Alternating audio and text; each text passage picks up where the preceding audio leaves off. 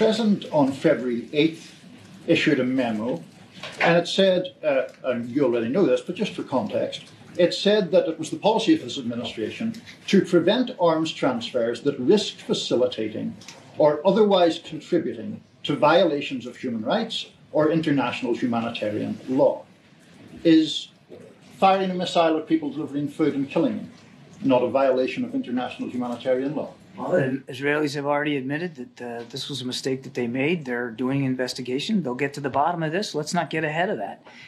Your question presumes at this very early hour that it was a deliberate strike, that they knew exactly what they were hitting, that they were hitting aid workers and did it on purpose, and there's no evidence of that. I would also remind you, sir, that we continue to look at incidents as they occur. The State Department has a process in place.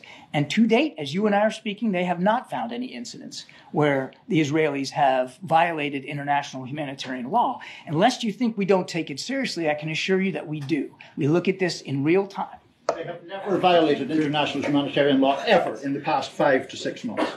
I'm telling you, the State Department has looked at incidents in the past and has yet to determine that any of those incidents violate international humanitarian law. Unless you think we don't take international law seriously, right? That's his challenge. Well, you surely think we take international law seriously, and then you should accept that our judgment is that Israel has never, or not since October the 7th at least, broken international law, right? Maybe we don't take you very seriously, John Kirby. Maybe one of the reasons we don't take you seriously is because of answers like that, right?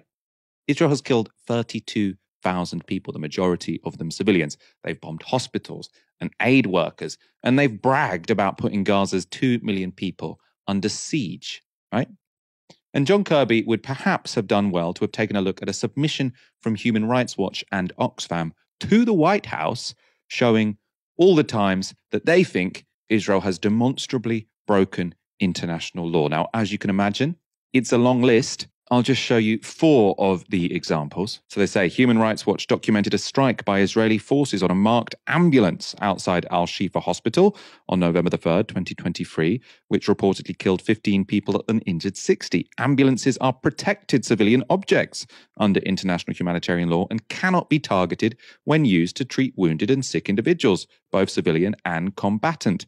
Israeli authorities said they intentionally struck the ambulance, contending it was being used to transport able-bodied fighters.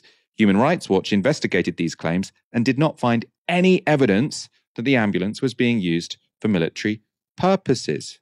So another, what they think of as a war crime, Human Rights Watch determined based on verified video and witness accounts that Israeli forces used white phosphorus in military operations in Lebanon and Gaza on October the 10th and 11th. And Human Rights Watch documented a strike by Israeli forces on a family in a car in southern Lebanon on November the 5th that killed 3 girls aged 10, 12, and 14 and their grandmother. Human Rights Watch found no evidence of a military target in the vicinity of the car that was struck, which only contained fleeing civilians.